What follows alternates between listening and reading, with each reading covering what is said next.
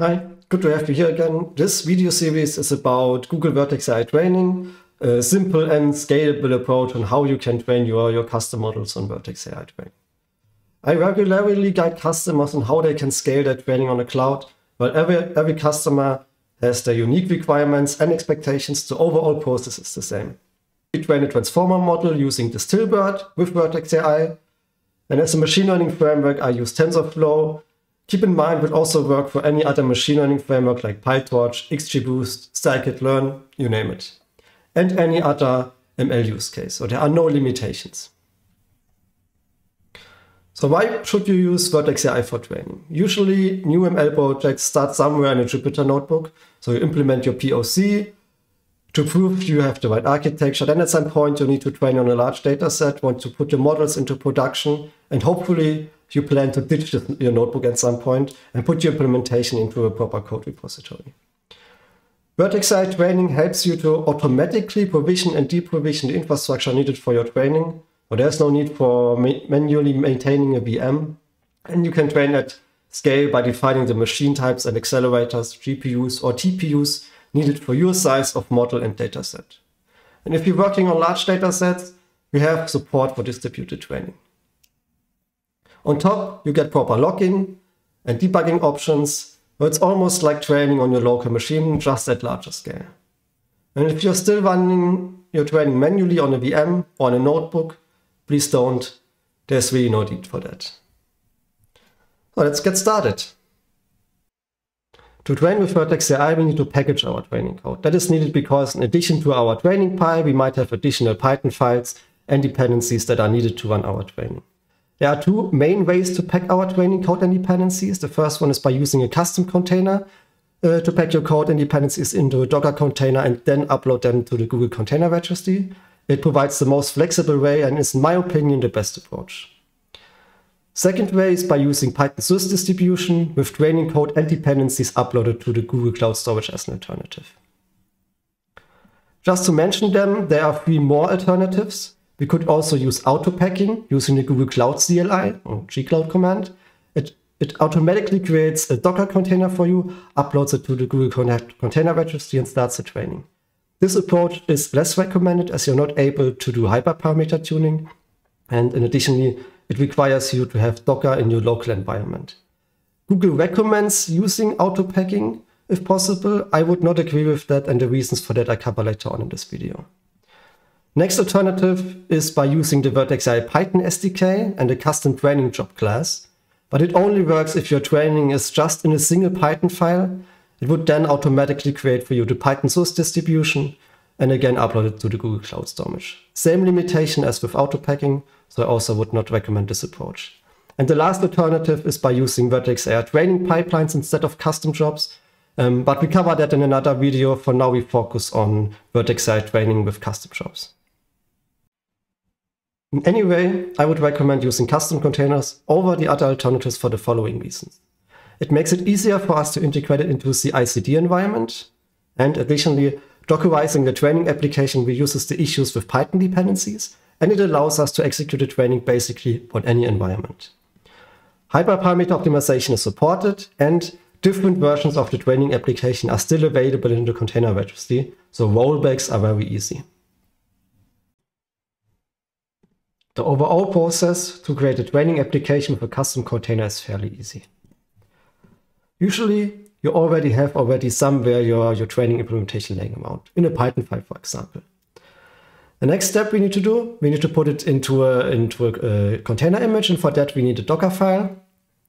And we're using Cloud Build to take this Docker file and build a container image, which we then push to the container registry. And in the last step, we call Vertex AI, for example, with the SDK or with gcloud to submit our training job to Vertex AI Training.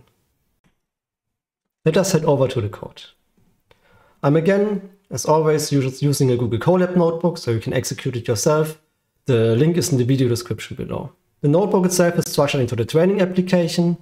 Then we need to do some authentication in order to be able to communicate with the Google Cloud Platform. We create our custom container using Cloud Build, and then we initiate two training jobs, one with gcloud and one with the Vertex AI SDK. So we start with the training application.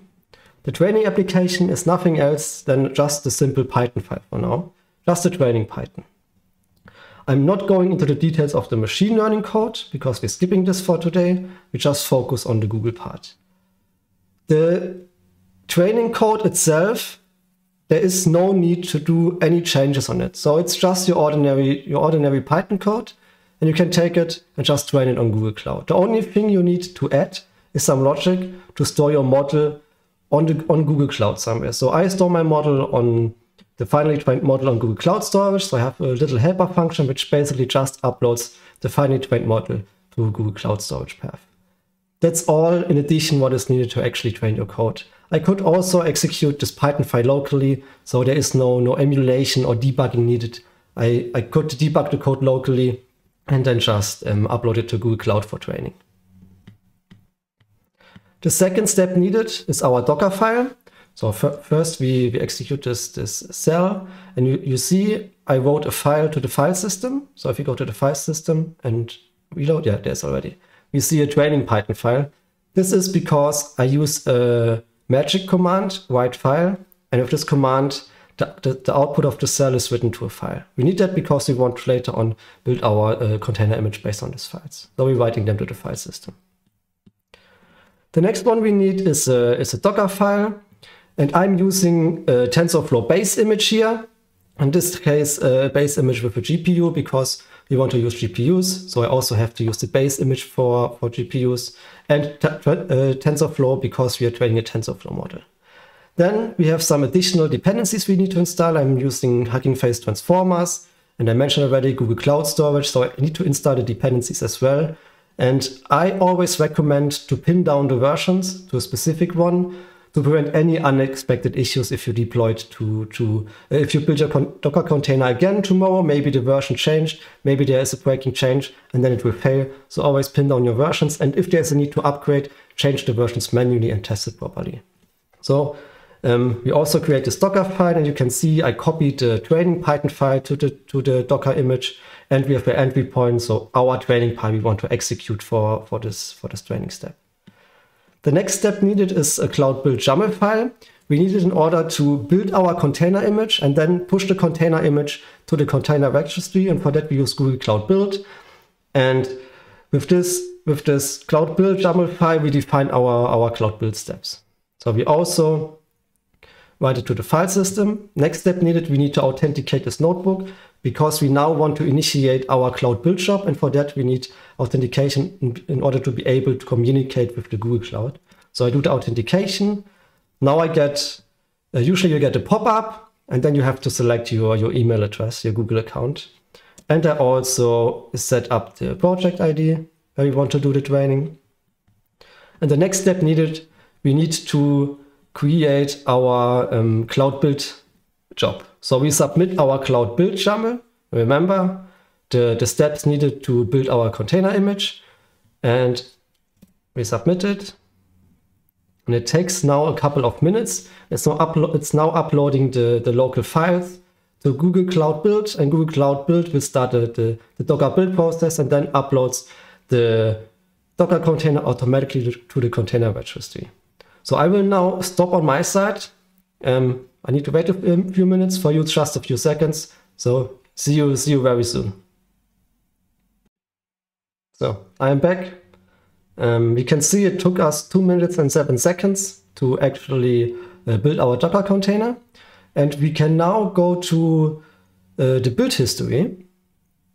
And we see 2 minutes 6 seconds. And if we have a look into actual steps executed, so we can see the first step is actually building our Docker container, and you've seen it's pulling a lot of images, and also installing the dependencies we required, like Google Cloud Storage or the transformers.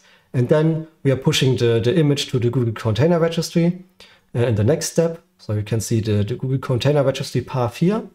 And if we have a look into the Google Container Registry, so we reload, we can see there is a new image 1 minute ago, just now uploaded.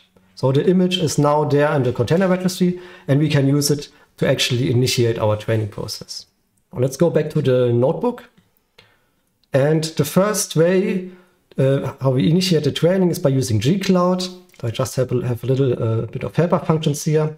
I have a timestamp, so the job ID has to be unique.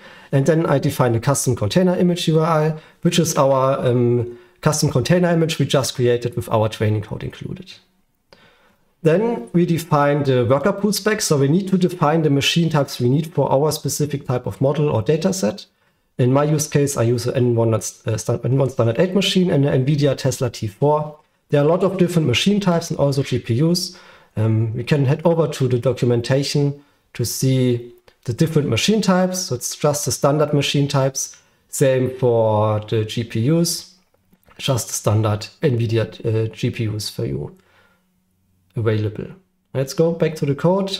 Nothing really special here, but where it all comes together is with the container spec URI. So there we define it. So we have now our worker pool specs and also the container specs, everything we needed. And now we actually can create our training job. So we execute this gcloud command, and it cannot execute the file because I didn't load the config YAML to the file system. So we execute the cell, and now we have it here on the left side as well, our config YAML, and now we can execute the training job. Takes a couple of seconds, and now the job is initiated. And if we head over to Vertex AI, you can go to training and then to custom jobs. And if I refresh, you see we have a training job pending. This is our just now initiated training job.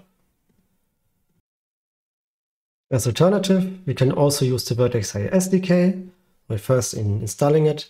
Don't get confused. AI platform, the old product, the old platform, and Vertex AI is still sharing the same SDK, so don't get confused. We install it. It's already quickly done because I installed it already. Then we import it, we initiate it. Then again, we have similar worker pool specs, same container image URI. And then we use the Vertex AI SDK, create a custom job with our worker pool specs. And finally, we run our job. And now, if we now go over to Vertex AI again to the training section, custom jobs, and refresh the page, we should see a second training job just starting.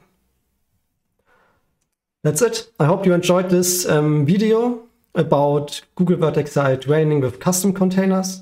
If you like, subscribe, and even better, leave me your comments below with all your questions, all the stuff you ever wanted to know. Happy to do more videos for you. See you next time. Bye.